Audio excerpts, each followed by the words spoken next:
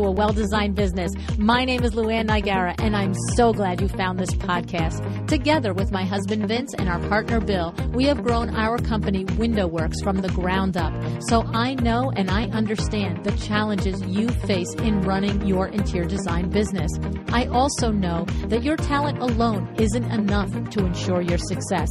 So on this podcast, we talk about strategies and practical steps to help you grow your business.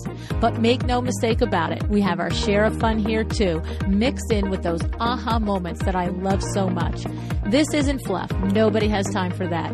Whether you are a new interior designer or a seasoned designer, I am here to help you create and to manage the kind of interior design firm that you dream of. It's straight talk and it's action. Are you ready? Let's get started. Hi, welcome to another episode of A Well-Designed Business. Ellie Mroz joins me today, which is a very special thing for me because I love doing interviews with designers who I know from direct experience are excellent business people.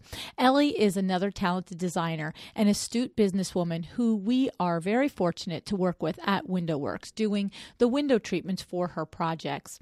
Ellie's passion for interiors started in the fashion world. After graduating from Cornell University, she enjoyed several years of internships in ready-to-wear and jewelry design, merchandising, and public relations. And finally, her love of all things beautiful brought her into interior decor. It was a natural transition for her because as her husband's residential and remodeling business, Michael Robert Construction, began to grow, his clients would always ask Ellie for her help in choosing finishes for everything, from countertops to doorknobs and eventually the furnishings that would fill their new home. From there, a husband and wife design build team grew, and from there, a boutique interior design firm was born as well. Today, Ellie and I talk about her niche, which is not a design style or a particular type of client. Get this, it is a town, her town, the town that she and her husband grew up in, that they fell in love in, and that they raised their two small boys in. And we also pick apart the sticky conversations that you can have with your clients and your vendors when things don't go as planned. Ellie has appeared with George Oliphant in several episodes of his show, George to the Rescue, on NBC since 2015 as the on-air talent who helps families in need create beautiful spaces that not only improve the quality of their homes, but also the quality of their lives. Ellie is a fun, smart lady. You're in for a treat. Be sure to check out our show sponsor when the show is done, article.com. If you are looking for clean mid-century lines for a current project and you need sofas, chairs, office furniture, or outdoor furniture, head over to welldesigned.article.com and open your trade account today. Their To the Trade department is headed by and run by interior designers, so they know your language and your needs. Go to welldesigned.article.com and see for yourself. All right, here is my conversation with Ellie.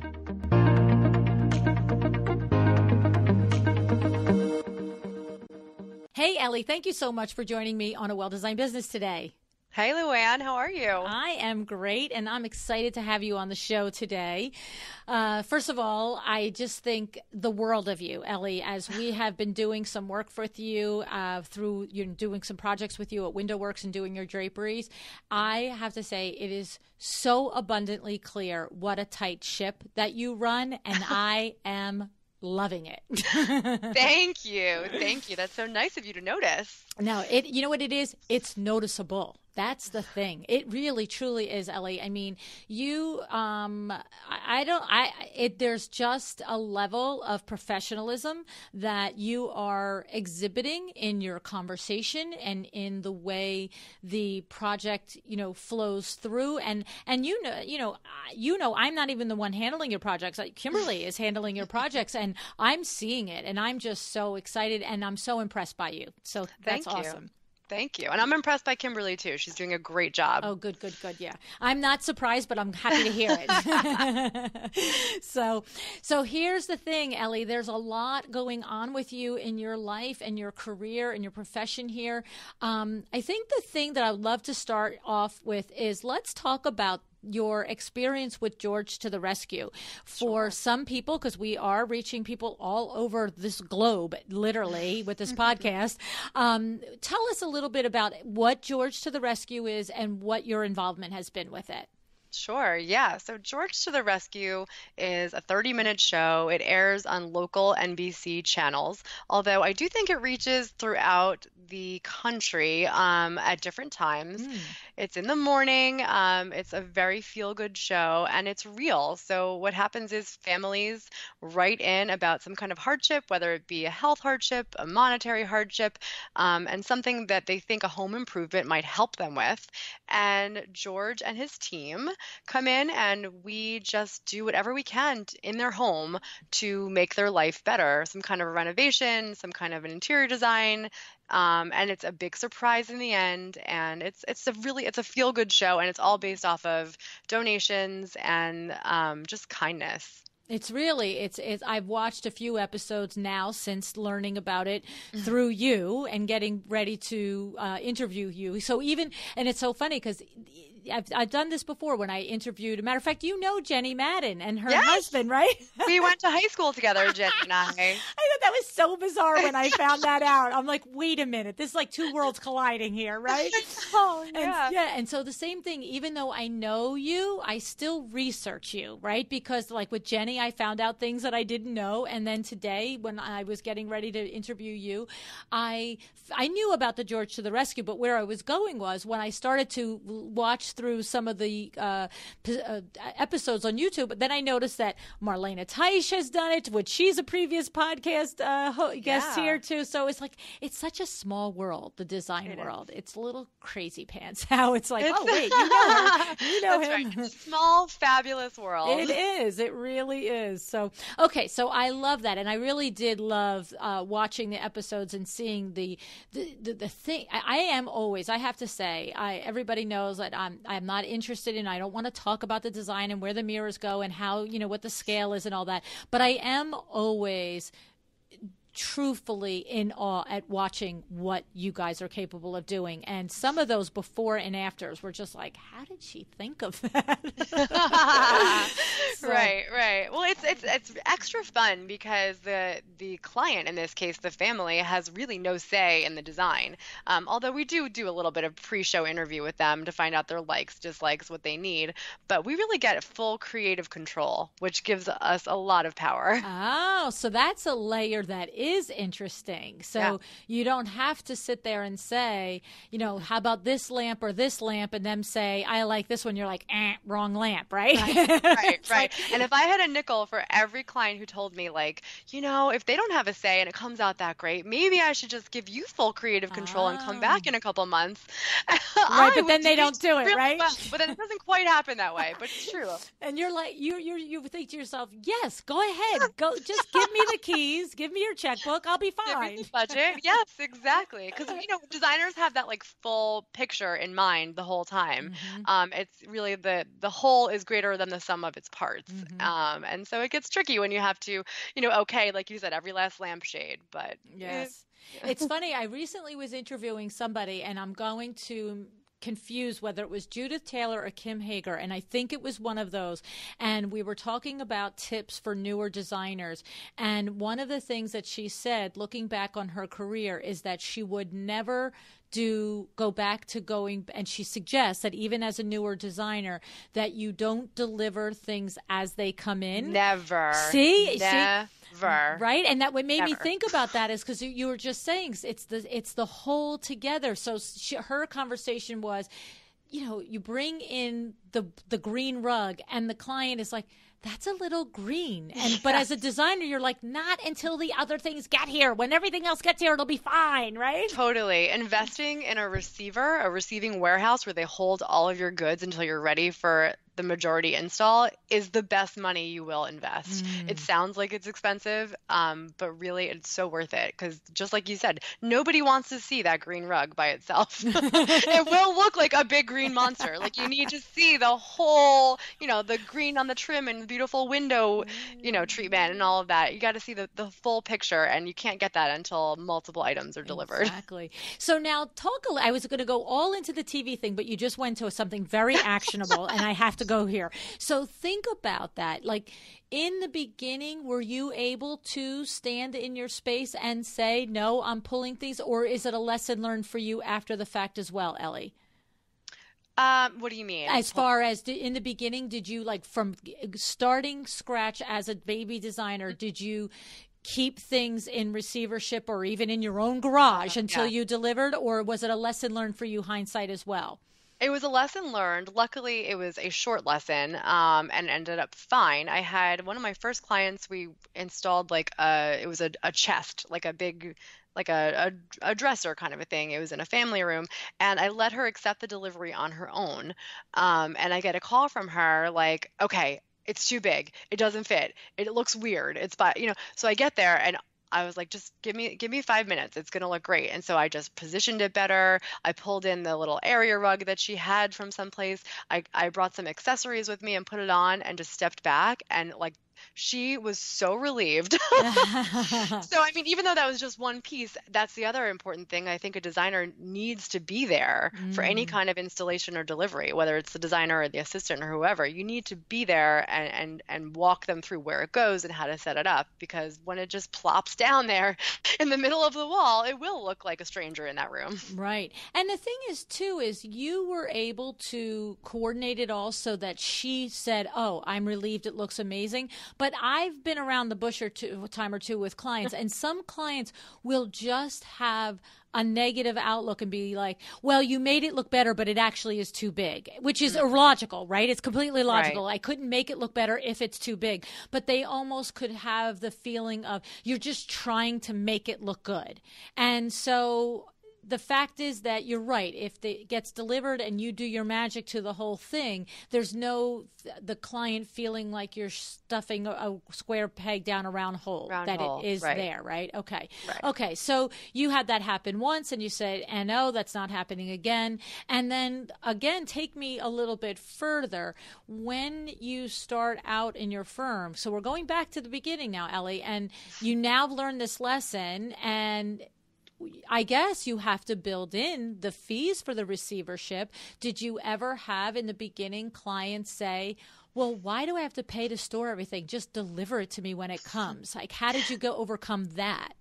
Yes, definitely. Especially in the world now of free shipping or $99 shipping for the whole room, the kind of thing they see in retail. Yeah, it's definitely a conversation, and it's definitely an explanation. And that's something that I lay out to my clients in the beginning when I present them with my contract or letter of agreement, because it's important that they understand that my receiver is not only receiving, they're unpacking, they're inspecting, they're making any kind of small adjustment that needs to be made. Then they're going to discard of all of that packaging, right. Which people don't think about how much cardboard and styrofoam pieces and things there are, and then they're going to deliver it and help us place it in the right spot. So once you explain to them how many steps really go into that, I think they understand those fees a little bit.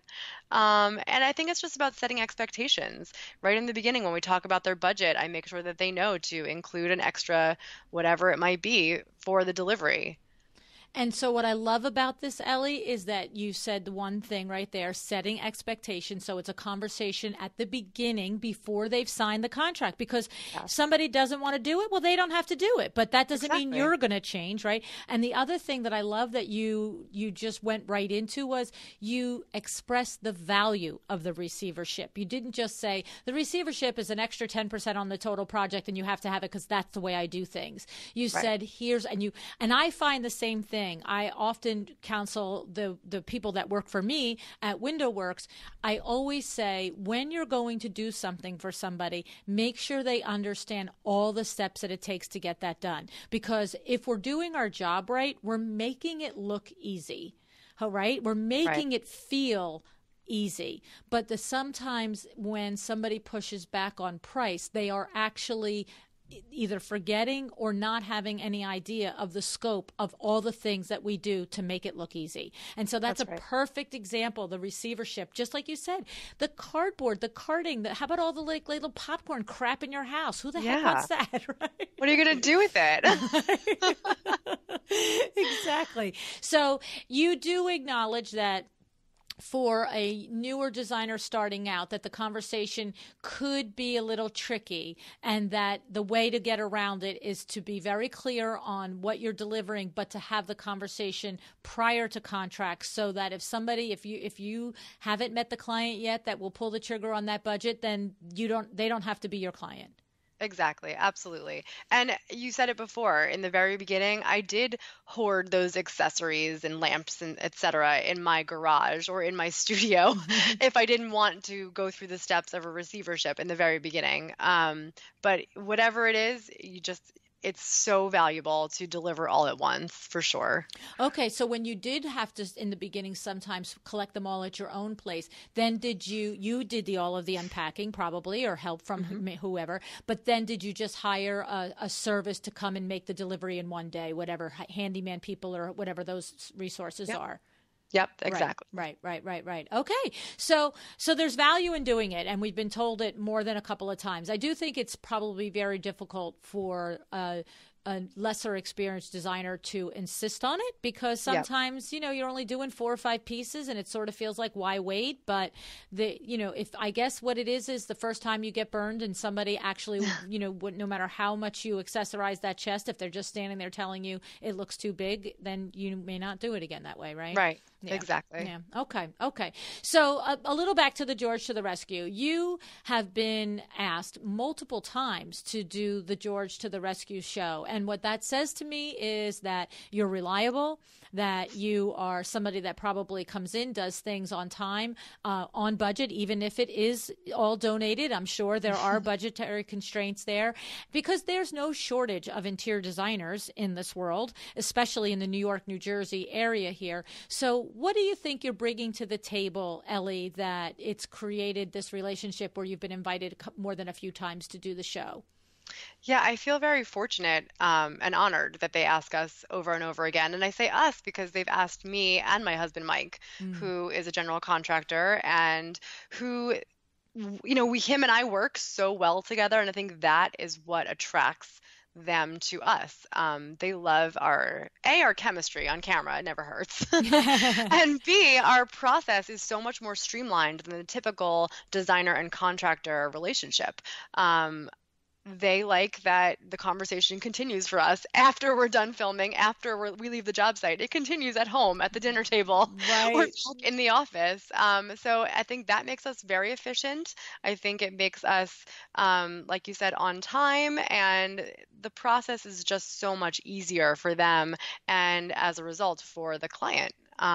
Whether it be this family on TV or a real life client. So I think that's what keeps them coming back to us. Okay. And the thing about it is that you and Mike have 2 separate companies. You have Ellie Mroz Designs, and he has Michael Robert Construction, and you do projects together, but the majority of your projects, I understand, are not necessarily together, that there are lots of them, and they're big ticket ones that are together, but most of your projects are separate. Yep, that's exactly right. So the majority of my projects are mostly interiors, lots of furniture and soft finishes, and they are my own clients. But some of them are clients of Mike's who really just want some help, some guidelines. They want construction help. They want help picking finishes. They want help room planning. They need color schemes. And then we will work after that into the furniture and soft finishings and things. So really our businesses complement each other so nicely. And there are clients who want that one-stop shop. But, there are other clients who call me and already have a contractor, or they call me and it's not a huge project, something that Mike would take on. So I bring in a smaller subcontractor or suggest to them that they find their own smaller general contractor. And likewise, there are people who come to Mike and already have a designer on board, and that is totally fine and totally cool. And we're both, we're open and amenable to working with other professionals. That's nice because it keeps all doors open, and yeah, Exactly. that's actually pretty smart on your part, because you could see if you had the outlook of the other, where no, if you're going to work with Michael Robert Construction, then you have to use my wife Ellie Mroz Designs, and that's like silliness, Right. right? Okay. No, we would never impose that on someone. And we have so many fantastic local designers that Mike has worked with. And I truly believe it's collaborative. This is a small town, Hmm. but there is enough work to go around. Everyone has their own client, their own clientele, their own style. And I love to hear about Mike's experience with these other designers. And I love to talk to the other designers about their experience with Mike. So it's all very interesting. And we have a very open door policy. Yeah, you really are a rare person, Ellie. I have to say, I mean, you are. You're just very. I usually save this for the end of the interview, the big compliment, but I have to tell you, I just love your personality. I really, really do. You have such a great outlook on things, just the way you describe that. I love to hear Mike tell me about how he works with other designers, and what I heard is it not like the gossip. I know what you're doing. Is there a process that she does or he does that's better? Is there something I can learn from that? I know that that's the end of that sentence because I know you and I can hear it in Exactly. you. Yes. Can you hear me blushing through this headset? Oh man. It's well deserved though. I mean, it's Thank just, you. yeah, definitely. So there's 90 things that I have to go down the road with you on, and I'm like, my head is spinning because I always find something of tremendous value to pull out of every guest, and that's what I love doing. But Ellie, I'm looking at my list here for you. Number one, we have that whole discussion about the collaboration between the contractor and the designer. We also have, which I just want to take a minute to go down. You said it's a small town, but there's a lot of designers here, and you have your own look, whether every one of them does or not. You have the ultimate niche here. Now, because you listen to the show, that we talk about niching ad nauseum, okay, because it's so powerful and so valuable to do. But you have niched so far in that you literally are working, or your goal is to work in the city of Westfield, New Jersey. And furthermore, your look is modern traditional. So you're not even like, I will work within the 6-mile border of Westfield, but if you want Tuscan or you want mid-century, I'm your girl. So talk to us about that, because it is working for you in spades, but that is, for most other designers, would be crazy pants. They'd say, wait, I don't cross the city border? That's insanity. It is crazy, but this is a fantastic town. Mike and I both grew up here. Our roots are really deep here in Westfield. And word of mouth here is so powerful, for better or worse. You do a great job, Yes. everybody will know about it. If you do something wrong, everybody will know about it, so that drives you to do your best work, first of all. Second of all, people talk and they love to show off things that they're proud of. So I found that, I did one job, maybe my first job, let's say, and their friends came over for coffee to see the room. And then next thing I know, those two friends are calling me. And something that I've learned is not to say no, though. So like, you're right. I really try to only work in Westfield. Let's say somebody from, Mountain Short Hills or something, right? Oh God, Short Hills. That's like a full 15 minutes. I don't know about I won't say flat out no. I'll never say flat out no, because I do think that 90% of life is just showing up, basically. So I will always take the call. I will always talk to them. And I'll listen to what they need. I probably won't travel to Short Hills, but you never know. For the right client, it's possible. But I just have to tell people, this is like not traveling from, 85th Street on 3rd Avenue to 23rd Street. You know what I mean? Like, this is like ridiculous how close these towns are. And she's like, well, I'll take the call. I'm not quite sure I'll take the job, but I'll take the call. It's also about knowing what you can take on, right? Yes. So like, I could take it all on, but I'll be super stressed. My work will suffer and the clients will suffer. So I'd rather take on fewer jobs and stay smaller. I just recently hired a full-time employee and it's been fantastic. I still have to turn jobs down. And that doesn't mean, in my mind, that I should go hire another employee right this second. I'd rather just kind of focus and make those the best jobs and make them profitable. So that's part of the mentality too, with staying close and keeping a small work radius.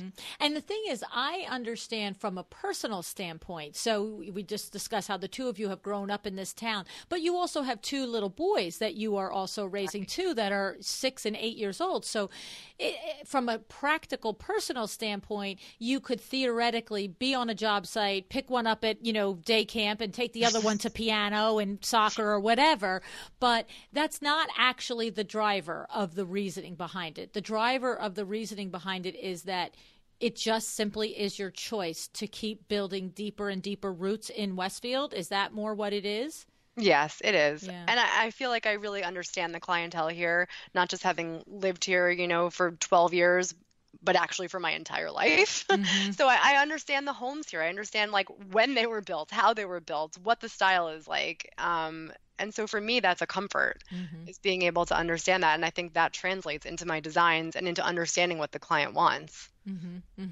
And then we're joking a little bit about that, but do you actually, we're joking, but is it like, well, I actually did last year have a client in Mountainside, or is it, I used to, but I can't remember the last time. How strict are you on that? No, I never had a client in Mountainside. So Okay. I did recently start offering a different kind of a service that I call design therapy, Okay.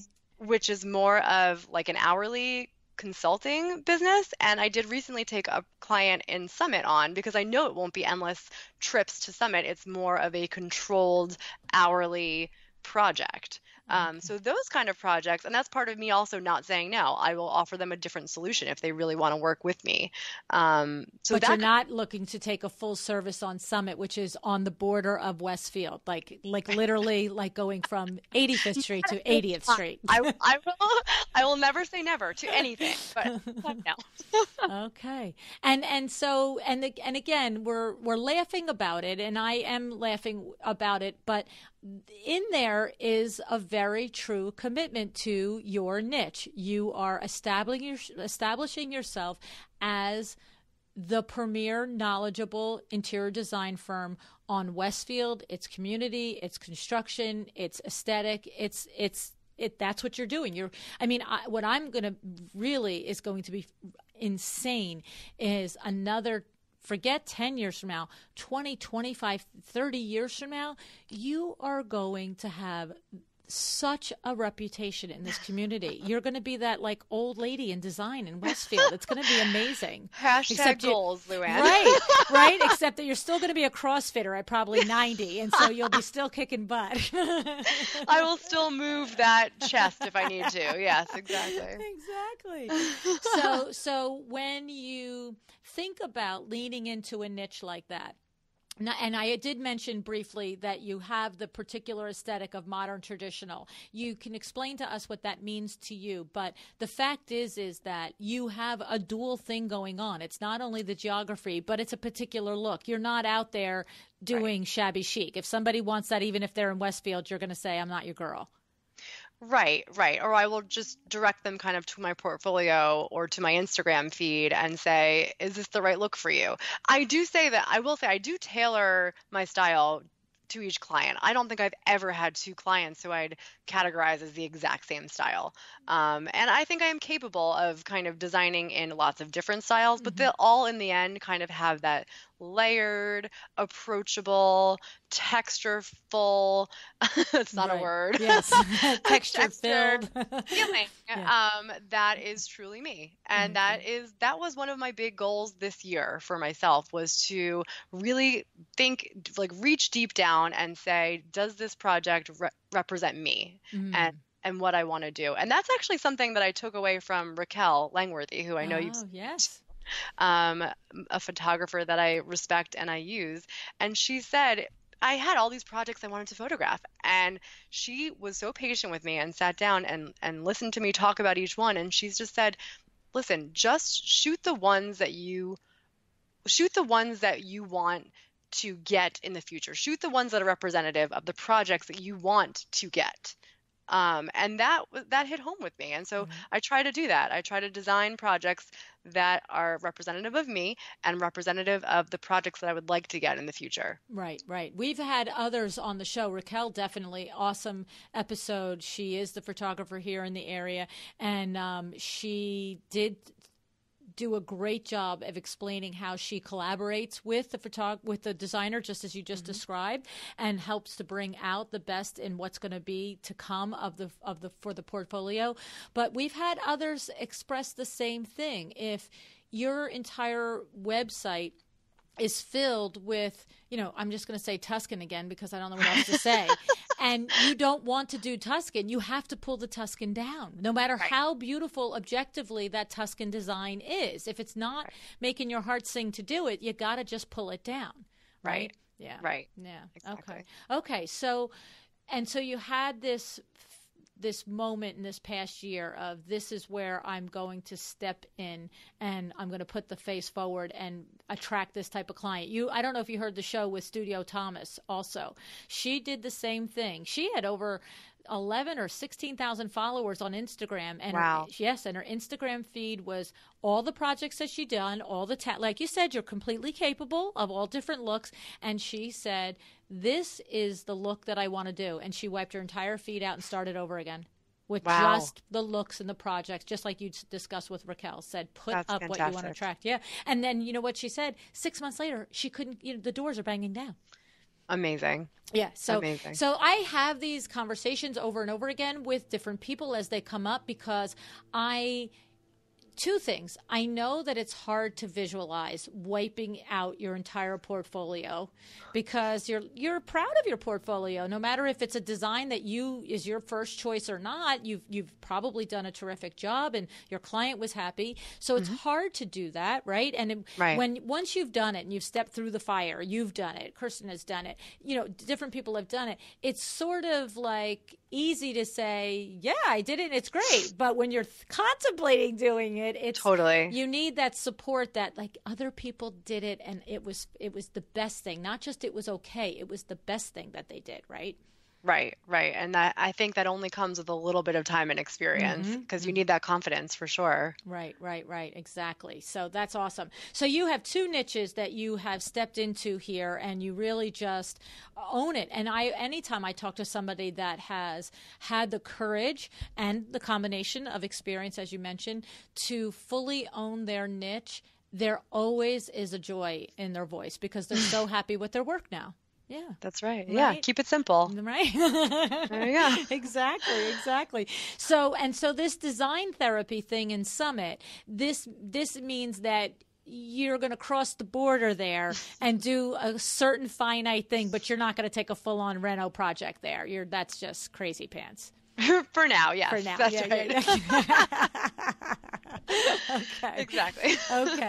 Okay. So the other thing that I really want to take advantage of, why I have you with us today here, Ellie, is this conversation about working with the contractors and the construction firms and the subcontractors, because you have the unique position of working not only with your husband side by side, but still, at the same time, as we said, will do projects with other contractors. But I can imagine that when things go wrong, whether it's when you're working with your husband's firm or for other firms, there's probably a part of you that has that construction guy's back because you see the other side of it, having the relationship there with your husband.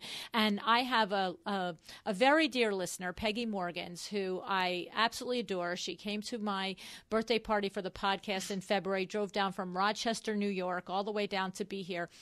And her business is actually called Window Works too. Isn't that funny? I know, right? But she emailed me a couple of weeks ago, and she asked me if I would bring up this question. How do you handle it? What are some things to think about when things go wrong on a project, and particular when things go wrong with subcontractors?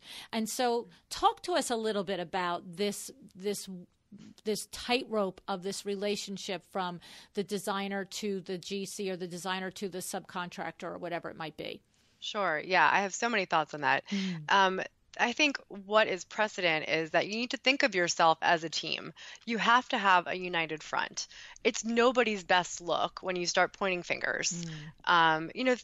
Things happen, as we like to say. Things are handmade, basically, right? You can measure, you can discuss and email all you want, but things will happen. And I think the most important thing is that you and your subcontractor keep a united front, and you need to communicate with your client, but you also need to remember that you are in a luxury business, basically. You are in a service business. So you need to make this as painless as possible for your client. There's no reason to drag them through the mud, explaining every turn that went wrong, whether it be your fault, the subcontractor's fault, whoever it might be. You need to face them with a way to fix it, basically. So whether that means having a private conversation with that subcontractor and rehashing, what happened, let's just get it fixed. What can we do to get this fixed and get it done right? I really think that's the most important thing. What you're saying in there is two things I'm hearing is work on the resolution. Forget the drama. Right. Leave the drama aside, and leave the drama aside with the contractor and work to the resolution. But more importantly, what you're saying is there's no point in standing there and having this whole conversation with the client, which throws the contractor under the bus and he this or she that and this is that and oh my God, they're horrible. It's a waste of time. It is a waste of time. It's not productive, right? It's not productive. It's not productive. It only creates more issues and more distrust, I think. So I get that. So the thing is to be respectful and work to solution. But how about when we actually have a disagreement or a conflict with the contractor? So you sound a lot like me. I get right to the bare facts, and it's sort of like I don't want to go down all that road of all the he said, she said. Let's just figure out the solution. But there are times when we deal with people on the other end of that want all the drama. It could be the contractor. It could be well, you said this in the email that and blah, blah, blah. Tell us your tactics and your tools and your things for overcoming. Right. So I do make sure that everything is really well documented. I try to never discuss things over text with either a client or a subcontractor. Things are done through email. Things are done through purchase orders. And I have record of all of those things. So if we have to get down to brass tacks, we can, and we have documentation. And listen, I'm not going to say that I will never be in the wrong. So that's another reason I think you should never just throw someone under the bus or point fingers, because you could easily be on the other side of that bus. You might have forgotten some. That's totally possible. And it may happen someday too. And so you have to ask yourself, is this someone that I want to continue working with and continue the working relationship with? And if it is, then I think you need to get to the bottom of it when it needs to, when it comes down to who has to pay for what, if something has to be redone, then really you need to look at your documentation. But in the end, I think the answer is just get it fixed, get it done, make your client happy, and keep your vendor relationships good and strong. That was another goal of mine for this year, was really to whittle down my vendor relationships and strengthen them. Right. Well, there's a couple of things. You started with get your things in order from the beginning. Right. That's the beginning of everything. I have to say, on a regular basis, when there is a mistake, a problem, whether it's just in-house on our part or it involves another trade or involves directly with our client, when there is a mistake or a problem, you can almost always track it to a place where you drop the ball. Right. I mean, it's just so true. And so the thing about it is if that you approach it with some preparation and some clarity, and you're responsible. I don't know, Elle, you are locked down. I said that at the beginning. Working with you is very, very nice. But you would be surprised at some of the quote unquote, what some designers think are a purchase order. Right. And revisions happen, and then we don't get notified of them.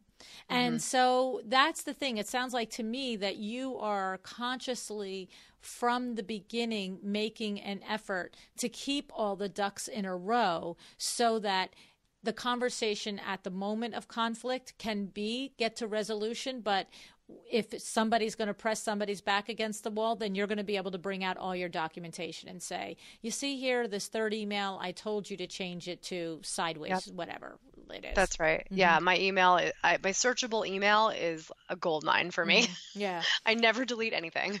I know. Well, and I have to say, I'm just going to take a minute to give a shout out to My Doma Studio here, one of my show sponsors. And I'm a broken record with this. It's one of the reasons that I love My Doma Studio. There's a lot of things for your business as a designer that it's terrific and it helps you do things faster, easier, quicker, yada, yada. But I'm a broken record. I love that all of the communication with the designer and me as the window treatment person is in that project. So I don't even have to do the searchable email if I'm working with a designer who uses My Doma Studio. Whereas everybody else, I do that, Ellie. If you place a drapery order with me, when I finally get your purchase order, before I start to now make my documentation to have the work orders done at the workroom, I will literally search every email correspondence that we have had with you that has that Sidemark's name on it. Because sometimes the purchase orders don't get changed, but yep, there's that email from 4 months ago and I forgot that the lead edge trim was changed to 2 inches in instead of 1 inch, and so, but that's what I do love about My Doma. I don't have to go outside of that project, and that is very exciting for me. Valuable. Yes, makes my life easier. Yeah, so the thing is, it sounds, when it really does go bad, though, okay? So what would you say? Have you been in a situation, though, with probably not your husband, but other contractors where you actually were able to show that contractor that, in fact, you had sent them updated information and they did not execute whatever it was, the tile layout, whatever it was, according to your specifications, and it is not something that you or your client could live with, and maybe it is a big expense. Have you had the situation where the sub would not stand up and do the right thing? I have to tell you, I've been in that situation, but I've been fortunate, or whatever you want to call it, enough that it has been resolved. So yeah, there was one issue I had where we did a custom piece of furniture. It was a long banquette that had to fit underneath a dining table. It had a lot of legs on it.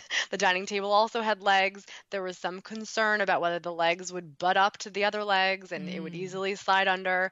But we hashed it out and figured it out. And in the end, it was fine. It ended up fine. So I don't know if it's good fortune. I don't know if it's just luck. But really, I haven't been in a terrible situation like that. I think it has to do with just constantly checking up with the subs, doing site visits, doing walkthroughs. It's so valuable. Like, you can go back and forth on email all day long, but actually being on site and walking through with the client and or the subcontractor, that is so valuable. Absolutely right. Yeah, it's just real time walking in. Exactly. We talked yesterday or 3 days ago about which way the tile was going to go, but today I'm going to look at it while you're laying it. That's it, because your horizontal might not be their horizontal. It's the truth. It's the truth. And but I will say that if it does happen to me tomorrow, I think that the best way to deal with it is just head on, like you said, just kind of figure out the solution and keep a unified front as much as you can in front of your client. I like that. Keep a unified front as much as you can in front of your client. And that's it's great. Parenting, right? It's kind of like parenting. Yes, right. Good point. We don't throw daddy under the bus in front of the kids. We wait till later at night. Exactly, behind closed doors, just the same as their subcontractors. Exactly. Now, have you had situations, Ellie, where a sub has done something? I recall when we built our house many, many years ago, and my husband really wanted, now, like, this was in 1999, so the style then was to have the backsplash pattern on the the diagonal on the diamond as opposed to straight. So full, exclusion for what's gone the wayside in style, right? But, I happen to, like you said, we were basically overseeing the house ourselves. We were not working with a designer to do it. And so I walked in one day and they were installing the backsplash and it was all on the straight. And I wasn't emotionally attached to it personally. I was like, whatever. But I called my husband. I was like, oh, the tile's in, it's done, and it's all straight. I think you wanted it. And he just... He would not. In that situation, the contractor was good, owned up to it. The paperwork all said the diamond, but he was not willing to say, okay, we'll keep it on the straight. He truly wanted it on the diamond. Have you had situations where you've gone in, it's been done opposite of the way you've specified it, and you just thought to yourself, it's fine, I'll speak to my client about it? Or do you always go, not what I asked for, buddy, pull it out? Nope, I'm more of the previous. Like, I will always think about the design as a whole and say, is this going to impact the design?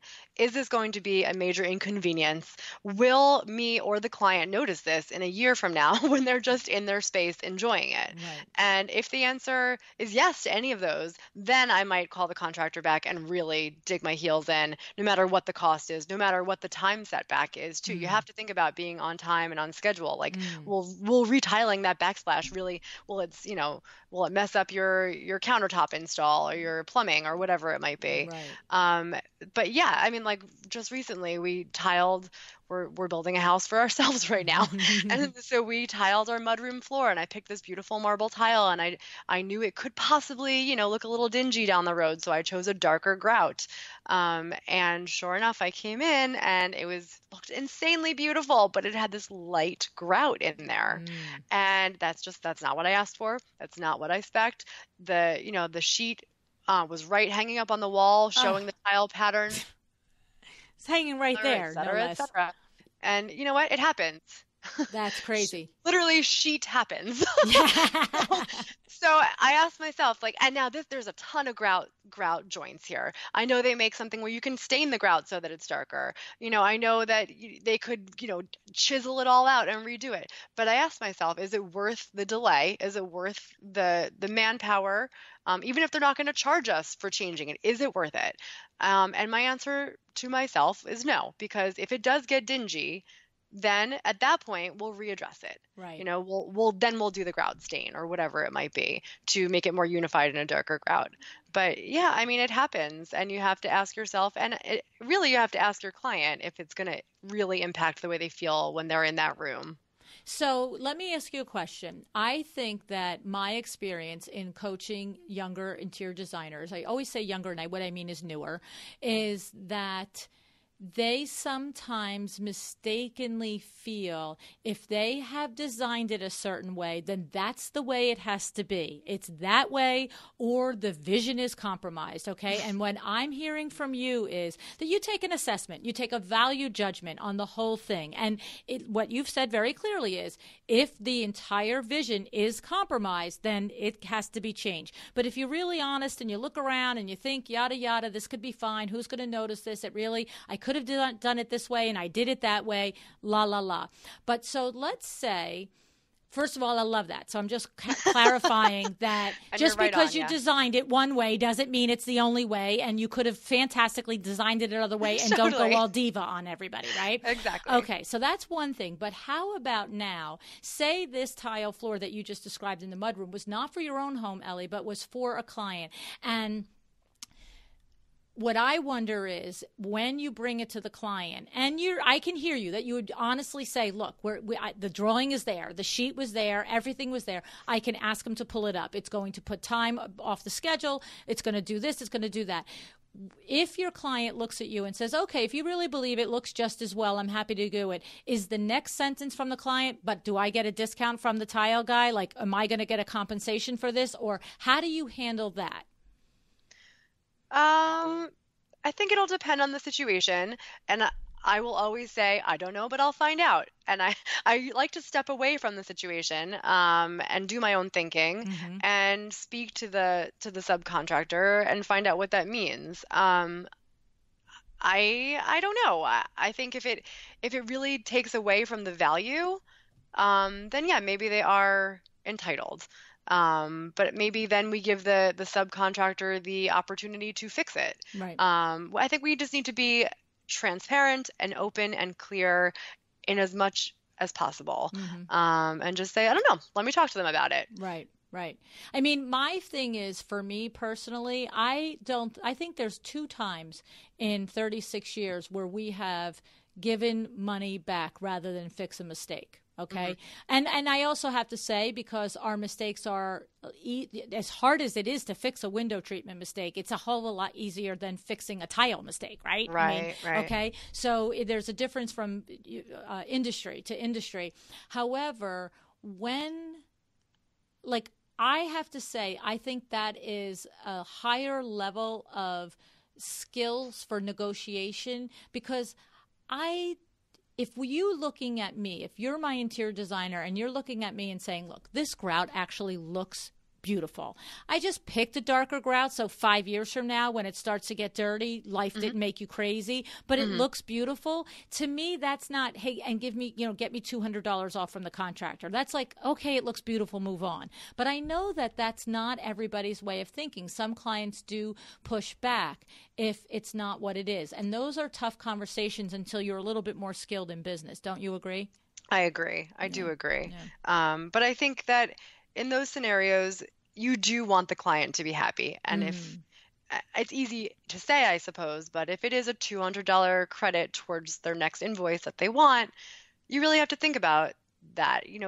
Is their happiness worth it? And I'd like to think that I would probably just say yes, because as you know, my niche it's small town. And like I said, if they're not happy, everybody knows about it. And if they are happy, everyone knows about it. So that, maybe I would file that under marketing. Yeah, exactly. Exactly. You want to make them happy. And if you do not want that to be the thing that they remember. Exactly. That they felt that they were entitled to some kind of a compensation, and I flat out said no. Right. I think that's not good customer service. And like I said, we are in the service industry. This is a service that we are providing. And if they're not happy in the end, I had to return something on Amazon the other day, and they wanted to charge me whatever, it was $6 for the return shipping. And I was like, no. And so they graciously were like, no problem, we'll just credit you that. And I'm like, thank you so much. Right. Can I speak to your supervisor to tell them how great you are? That's awesome. What I'll remember, you know? Yeah. And so I think that's an important lesson in customer service and in business. Right. And I was actually more thinking that in this whole mudroom scenario, that it was the responsibility of the contractor, because you could look at that contractor, because the sheet was right there, and say, look, you can spend 2 weeks of your life ripping this whole thing up and all of the labor and all the materials, or my client is asking for a discount on this. She's asking for some sort of a refund. I didn't think it should come from your pocket. My thing is I don't like the conversation about giving a refund or a discount on something that the expectation wasn't met. However, in that situation, if it's clear that your instructions were clear and the contractor made the mistake, then I think what you said about customer service is what his opinion should be. I want Ellie to be happy as the interior designer that brings me work time after time. And Ellie should know that if she specifies something and she's got it in writing and I mess it up, that I'm either prepared to completely rip that whole mudroom up, or if her client wants a different compensation of whatever it might be, then I'm going to do it. So I remember, as a matter of fact, in the case of the tile in our house, there was not tile at a section over the desk part in the kitchen. And I remember them saying, well, tell you what, we'll give you that whole part, the labor and the materials free, if you just keep it on the straight. And yes, and my husband was like, I really want it on the diagonal. I'm like, sorry, guys, he wants it on the diagonal. And he's easygoing. It's just, we built this, it was 5,000 square foot house. And I have to say, there was like 4 things that he cared about. And that was one of them. And so. Well, then I say stick to your guns. Yes, when that's important right. to you and you look back years from now and remember that, then I think it was a decision well made. Yeah, he just really, he's not a jerk. He thought about it. He stood there. He came over, dropped everything, got up from his desk, came over and looked at it, and just went, I really don't like it. And I was like, all right, sorry guys, you got to rip it out. Right.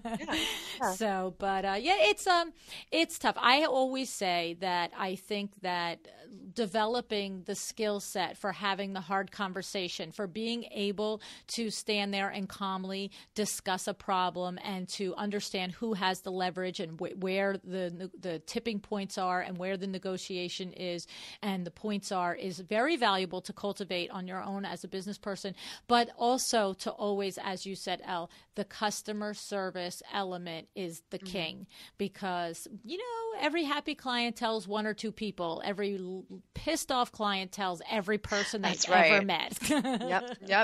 That's right. And that's why I don't leave a mistake in for myself, because I can fix it. Because I have said to people, I remember one time back early in business, I'll never forget this balloon shade. It was a $5,000. It was $4,894, this balloon shade.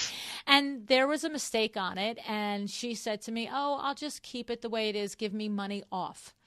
And I remember, and it didn't look right. It wasn't just a thing where the tile on the straight or the tile on the diagonal is subjective.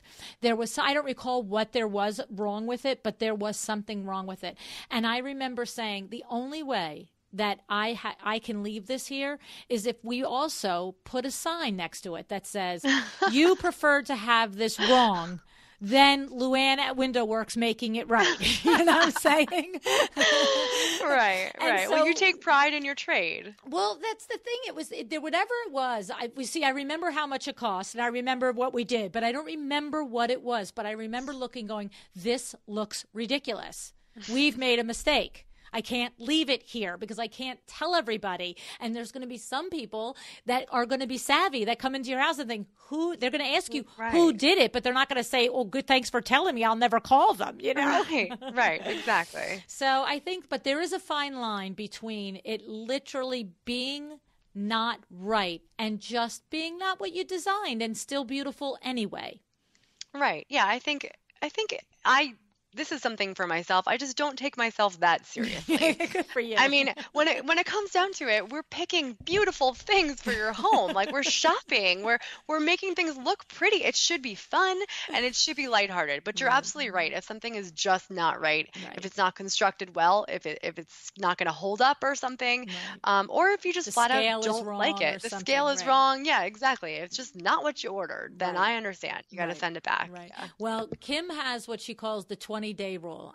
For me, it's 20 minutes. So the 20-day rule is, in 20 days, you won't notice it, right? It's like, she says, is it one of the, like you said, is it something that I always know I will always walk in and it compromises the entire scope of the project, or is it just different than I designed? And so she says, in 20 days, will I care about this? And so for me, I'm like, in 20 minutes, will I care about this? Probably not. You are efficient. We know this. So there you go. I get there a lot quicker. I'm like, whatever. Oh my goodness.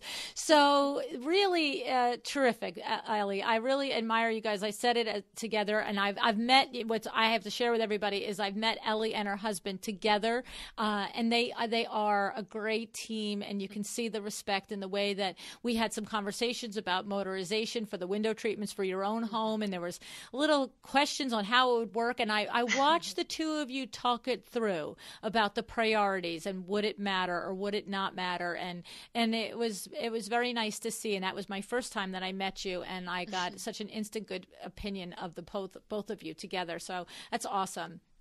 Thank you. Yeah. Thank you. And so what's ahead for you, Ellie? I mean, world domination in Westfield, New Jersey, number one. And what else? Anything else coming up other than continuing to do great work and building your little team and your sphere of influence there? Well, we've got a couple of things in the works. I'm still kind of, I love the TV aspect of what I do. Being in front of the camera is fun, and bringing design design kind of to the masses is fun. So I did recently film a proof of concept for a major network, Ooh. which merges contracting and design, and it kind of it's an interesting concept. It's, the original idea is that a family or a homeowner goes down the road with a project with a contractor and it goes awry for whatever reason, and so my contracting partner and I come in and we fix it up for them. So we'll see how that goes. Isn't that crazy? I had no idea that that was the concept of this new thing that you're doing. And that's exactly what we just spent 20 minutes talking about. That's but in bizarre. this case, That was like a plan. I didn't even know it. well, it's just that it's so relevant and that Right? just speaks to it. So let's just hope that the network loves it. Yes. That's what happens. That's It's awesome. true though. But other than that, we are working, Mike and I are working on a brand new construction project, a home, which is directly next to our current home here in Westfield. Mm. And we are actually moving there. And it's a new concept for us. It's a new build, which we typically only do whole home renovations and major additions. Mm. But it's new construction and it's completely custom. So it's not kind of your typical new construction, which, I'm not going to say there's anything wrong with that. There's a lot of it right now and a lot of spec homes. And we just felt like there's a niche for people who want brand new homes, new construction, but don't kind of want that cookie cutter feel, which Mm. no matter how hard you try to customize the finishes, I still don't feel that that's a custom home, and neither did Mike. So we're doing this project right next door, and it's fully custom from the ground up. We're getting to try out all these cool new techniques and ideas and concepts and design ideas on ourselves first. So we're trying it out.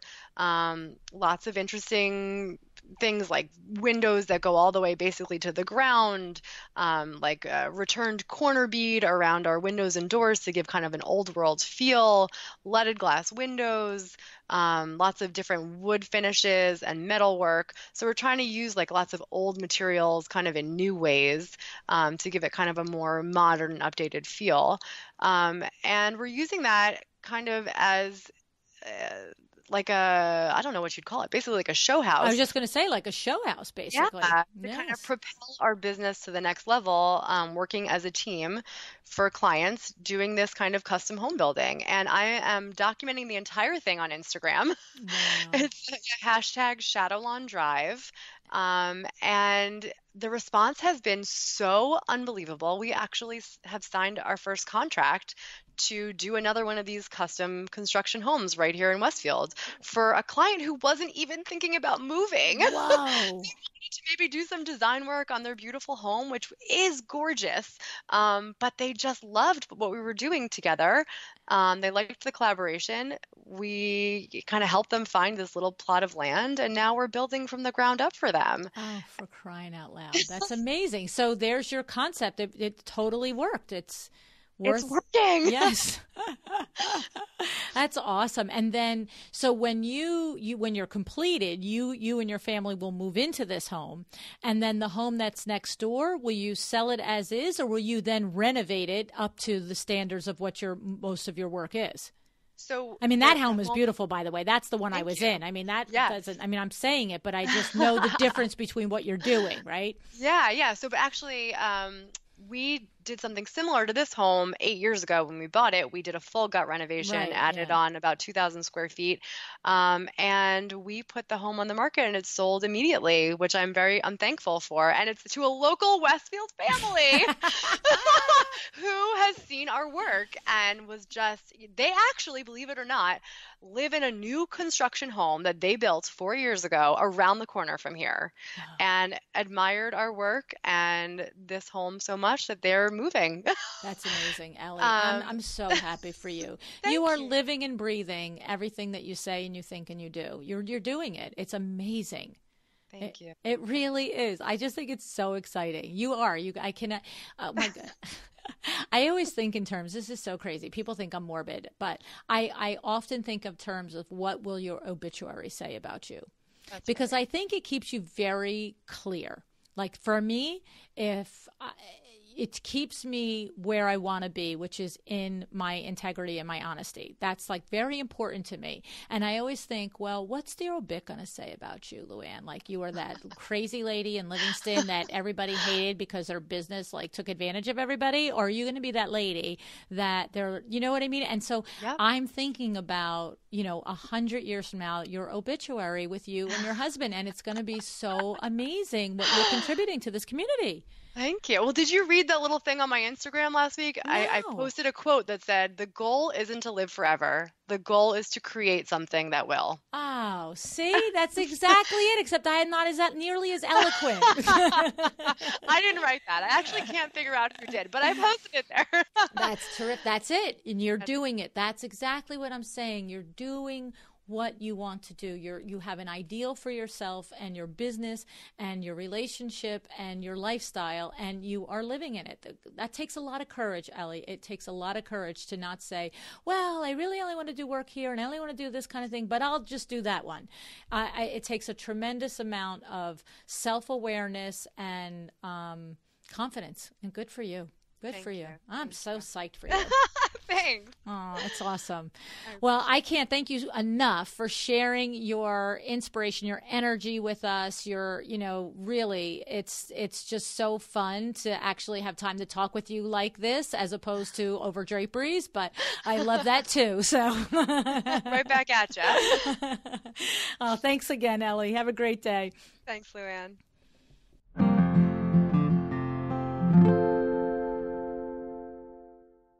I love the way Ellie thinks. I love that she understands that she's going to do something her way because she has arrived at it through doing it other ways and it not being successful, but that she explains in detail how and why it works for not only her, but for her client. And then she also makes sure that she has the conversation before the contract is signed. All right. And the thing about this is that it says to us how Ellie decides how she will operate her design firm and how she sets the tone. Okay. And then as far as how about the conflicts with trades? I mean, love this perspective, right? No drama zone, no making things worse by complaining. And like she said, definitely no playing it out in front of your client. If you have a problem with a trade, talk to them. Together, figure out why the problem happened, how it could have been avoided, and most importantly, figure out the best resolution, one that serves your client, you, your trade, and the vision for the project. I love her analogy about not arguing in front of the kids, right? For all of us who are parents, we get that. You need to respect all parties, the client, the trade, and the design. If you can do that, you'll be fine. And then the other really important advice is about how to avoid conflicts altogether, right? Ellie said, making sure that you do multiple site visits. Take the time to walk the job regularly with your own internal team, with your trades, and with your client. Always being proactive, always looking for the details that could slip through the cracks. That's great advice. All right, so follow Ellie on Instagram, Ellie Mroz Design. It's ELLIEMROZ design. And then look for that hashtag Shadow Long Drive. And you'll be able to watch as she and her husband create this exceptional home. And you'll probably get a peek at a few of the window treatments that we're doing for her there too. And then follow us on Instagram too. First you have me at Luann Nigara, but also follow WindowWorks on Instagram. Some people recently asked me what WindowWorks was. And I mean designers that I met. I don't know if it was at High Point or an event here in the city, but they were like, what is WindowWorks? And I thought, how do you not know that? And so it made me realize that I don't explicitly express it often enough on the show. So I'm going to take a minute. My primary business is WindowWorks. We are located in Livingston, New Jersey. We have been in business, my husband, Vince, myself, and our cousin Bill, since 1982. And we specialize in custom window treatments and awnings. We work with many of the area interior designers that have been on this show and many that, have not been on the show yet, but we'll probably get to them. So we have Ellie Mroz, we have Jenny Madden, we have House of Funk, Charles Pavarini, Ursino Interiors, Interiors, Gail Davis Designs, Decorated Interiors, Beam and Bloom. I mean, okay, I just made a big mistake here because I should have just mentioned one or two. Then when the 20 others were left out, nobody would think anything of it.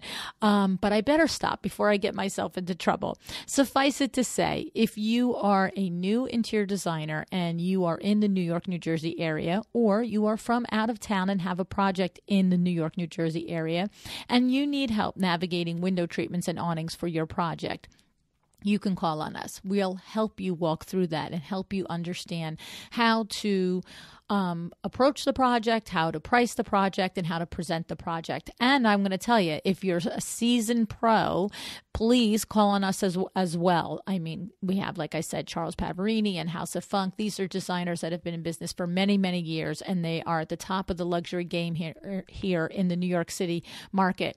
And if you need a boots on the ground vendor here in the New York, New Jersey area for window treatments or awnings, we are here to help you make your designs come to life. All right. Thank you tons for joining me today. I hope by now it's a part of the show right now where you're starting to think about what will you do today? What will you do today to create excellence in your interior design firm? How will you decide to be excellent? Let me know.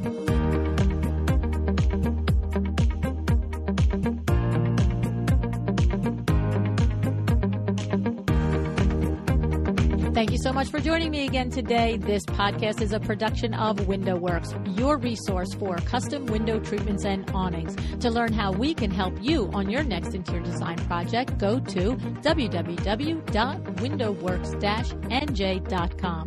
And if you're interested in working with me on your business, either through masterminds or one-on-one coaching, or you want to know how to get my book, The Making of a Well-Designed Business, or you just want to know what's going on in the podcast land and where I'm going to be, all of that is found at luannigara.com.